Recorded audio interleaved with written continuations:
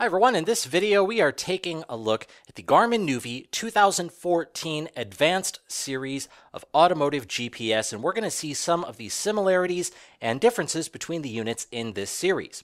We have 7 models in the 2014 Advanced Series. They are the Garmin nuvi 2539 LMT, the nuvi 2559 LMT, the nuvi 2589 LMT, the nuvi 2599 LMT HD, the nuvi 2639 LMT, the nuvi 2689 LMT, and the nuvi 2789 LMT. Now, to start, there are some things that all of these models have in common. For one, the display is going to be very similar between them. So we have this kind of sleek, flat screen display. This is the 2789 that I am holding. And this is different from some prior models. Here I have it next to the 2797 LMT. You can see it has that kind of black border around it. You get a lot of glare coming off the screen.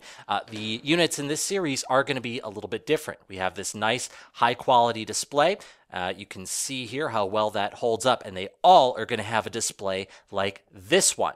Other features that all of these models have are things like lifetime mapping updates, traffic updates. They're going to give you spoken street names, photoreal junction view, active lane guidance, and they come preloaded with a points of interest database. All the units I have here on the table are going to give you all of those features and more. But we do have some differences here. So we basically have these sorted into 3 groups: the 25 series, the 26 series, and the 27 series. And the differences between them is the screen size. All the units down here at the bottom, the 25 series, have a display that is 5 inches when measured on the diagonal. Units in the 26 series have a display that is 6.1 inches, again measured on the diagonal, and the 2789, of course, has a display that is 7 inches when measured on the diagonal.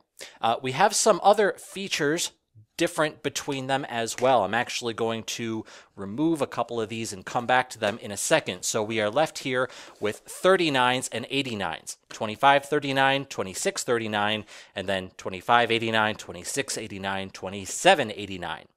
There are a couple features that the 89s have that the 39s do not. One is Bluetooth. These 3 units over here come with Bluetooth, which means you can pair it with your phone and you can use your GPS to place hands-free calls. You can access your phone book, you can place calls through your points of interest database. 39s do not have that feature. Another thing that the 89s are going to give you is voice commands. So you can speak certain commands to your GPS, like view the map, you can start a route, you can control the volume and the brightness. The 89s will give you that, the 39s will not. We did have a couple that we pulled out here. I'll bring those back in. One is the 2559 LMT. This is sort of in between the 39 and the 89. This model has a 5-inch screen. It has Bluetooth. It does not have voice command, but this one comes preloaded with maps of North America and Europe. So if you do a lot of overseas traveling, this is going to be a really good option for you. Although you could add mapping to any of the units that we're looking at in this video, this one just comes preloaded with Europe out of the box.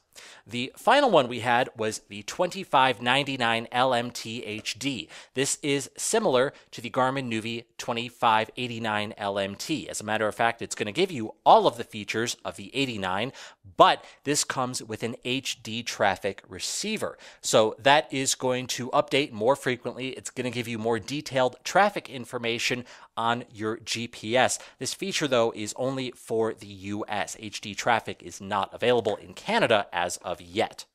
So that is a quick overview of the 2014 Garmin nuvi Advanced Series of Automotive GPS.